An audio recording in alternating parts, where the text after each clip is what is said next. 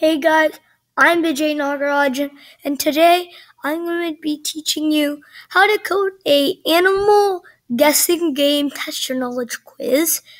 And we're using Python today, and I'm going to teach you how to import stuff. But if you don't know any Python, you won't understand what I'm going to be doing.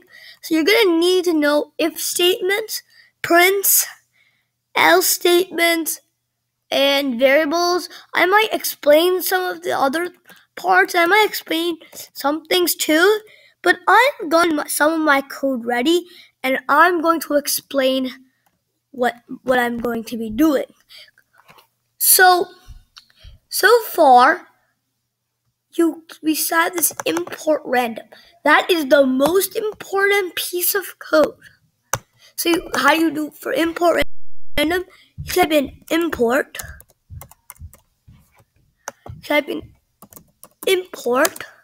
random. This import random gives you the ability to pick a random thing. So now we pick import random. Okay. Now I'm gonna explain to you the logic what this game is.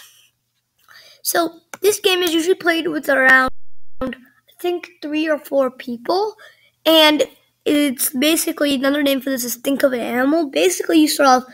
So person A will think of an animal, and then the other 3 people will ask questions, and through those questions, and ask questions, and he will answer them. For example, like if let's say person A thinks of shark. So then what happens is person B might ask water or land. So the person A would answer water. So you'll ask questions, but you can't ask questions like what is the animal? So you have to ask the questions that would make it like what group is it? That's pretty much the logic, and I'm explaining what we're going to be. The computer is going to think of an animal, give a hint, and the person is going to try to guess. Like I said before, we're going to be using Python. So we imported the random, which means we have the ability to make a random. Then we create an animal variable, so animal equals. Then we create a thing, an array, and then basically put quotations, animal, comma, and then keep putting animals. I put duck, swan, tiger, cheetah, German shepherd, shark, human, spider monkey, gecko. Then we put thing. So animal is basically our choice. So I might change animal to choice. I'm going to change animal to choice.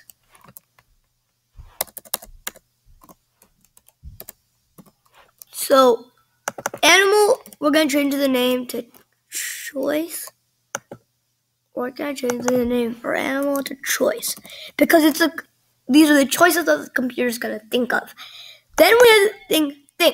Think is another variable. So think, what I call a think, is because the computer is going to be thinking of the animal using this piece of code. So the array is set, but how is the computer going to access and pick one of them through the array? Since we imported the random, we can do choice, then brackets. Random.randit, parentheses 0, comma, len, which stands for length, choice, because that's our variable, that's our array of our variable up here, -1. We close this parentheses, brackets. Let me re-explain it in a better way. We take the choice, then we put the brackets. Inside the brackets, random.randit, parentheses. We put into the parentheses, we put this stuff, and then we close it, and then we close the brackets. So it's parentheses, and for the length choice, the choice is also in the choice in the length choice in its own parentheses, but the only thing in that parentheses is choice. Then we create our if statements. So the computer can think, but now how is the person gonna guess? So we create a bunch of if statements. I'll explain one, and only the rest you're gonna do is copy and change. And I'm gonna explain what I mean by copy and change after. So we create if think, because think, so this think might be equal to swan. It might be equal to human. It might be equal to spider monkey. It might be equal to gecko. It could be equal to any of those options. So if think is equal to duck, which is this one, print, and in the print you put in your hint. My hint for duck was this animal is a small bird that swims and lives in or near ponds, lakes, and sometimes rivers. A good format,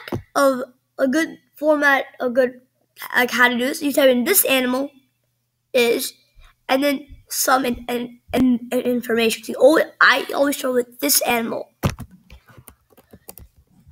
Then we close the print statement. Then we create a variable. This variable is called I.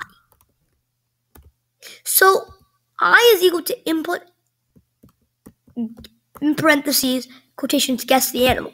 Over here you can see that the guess the animal. So input means you can input or type in something. And guess the animal is telling you what to do. So the if statement, if I is equal to duck, because I is input, the variable for input is I, because I input is the first letter of input. So if I is equal to equals duck, because in this statement we're saying if think equals duck, if I equals duck, or I equals duck, which this one's just capitalized.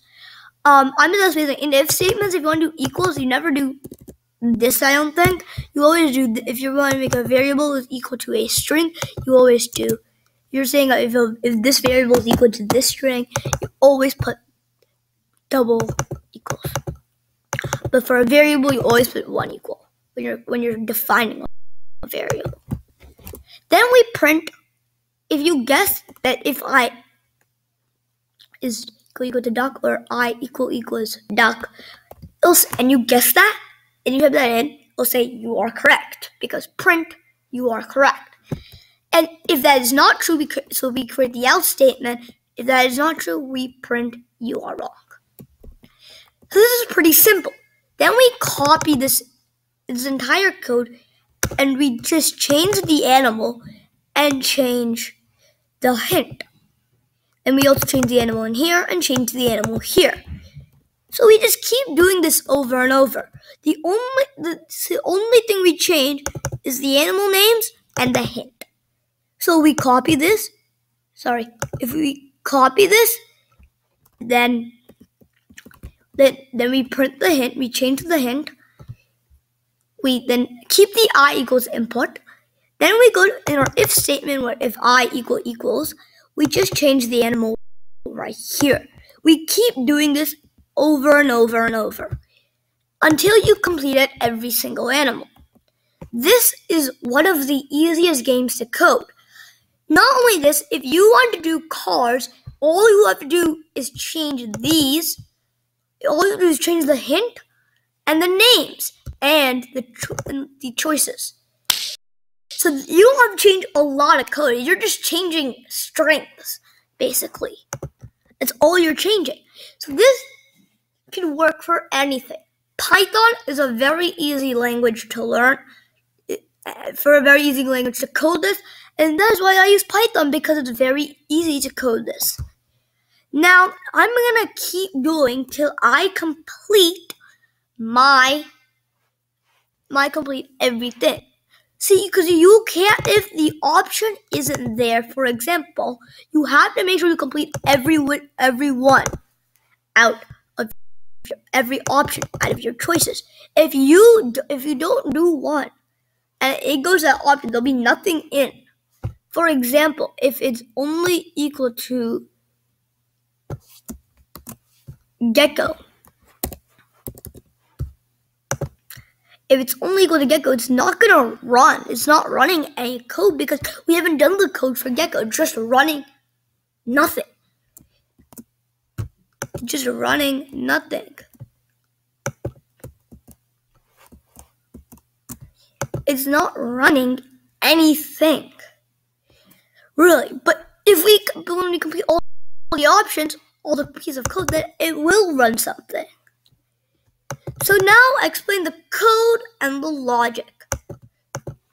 Now I'm going to complete my game, and you should too. So I'm going to copy this thing. Copying is a Control C, Control V is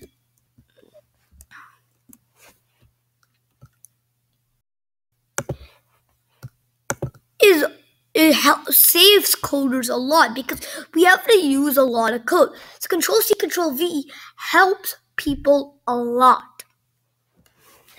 So this code, just have to change the value. So I'm going to continue this and by just changing this. Okay, guys, see you later. Signing off, Vijay Nagarajan. Keep watching and keep coding. Bye.